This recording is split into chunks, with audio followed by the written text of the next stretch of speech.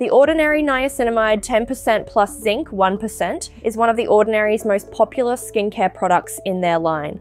However, a concern that comes up frequently is it normal for my niacinamide serum to foam when applying to my skin?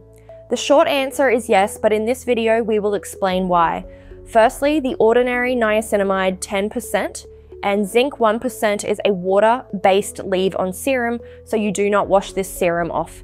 It can be used daily before oil serums and moisturizer. The reason the niacinamide serum slightly foams is due to the formulation of the product.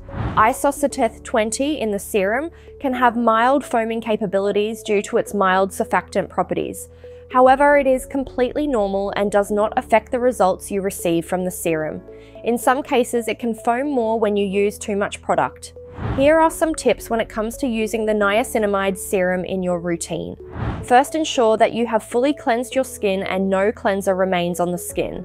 You can apply the niacinamide serum to dry or damp skin.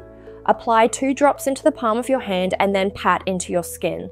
Ensure it fully absorbs, then you can go in and apply oil-based serums and moisturizer to finish your skincare routine.